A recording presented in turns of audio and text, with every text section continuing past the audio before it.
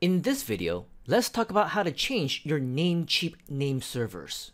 To complete your Cloudflare nameserver setup, you will now need to change the DNS within your domain registration account. If you are using Namecheap, log in to your Namecheap account. You will then see your domains on your dashboard page. To manage your domains, click on the Manage button next to the domain name that you would like to manage. You will then be taken to the management page for that particular domain name. Find where it says Nameservers, and next to it, click on the drop-down menu. Then select Custom DNS.